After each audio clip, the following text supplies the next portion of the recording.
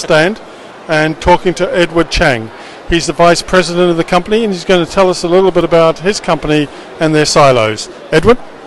Hi, nice to see you. Yeah. My company, Armin Enterprise, it was founded in 1975, so it's almost more than 40 years.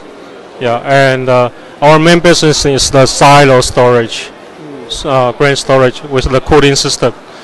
And most of our customers are the rice mills, storing the paddy rice. And our specialize in the cooling system with the temperature monitoring system. Yes.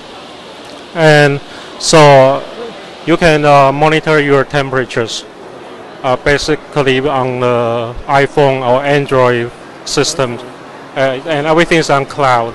So you can know what happened inside the silo with the grains. Can you control it from your iPhone as well? Can you control the temperature? You can control it.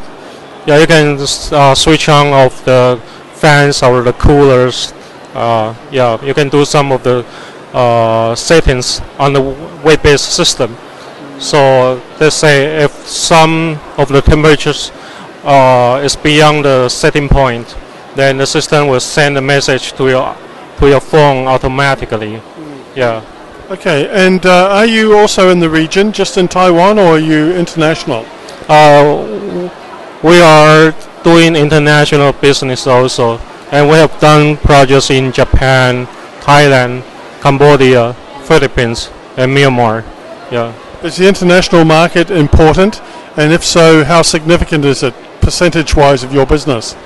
Of course it's important because Taiwan is a very small country, so the market is limited. So we look forward to go do more business in international. And how have you found the show? The show is quite great. You can see there are many visitors. Yeah. Thank you very much, Edward. Yeah, thank you.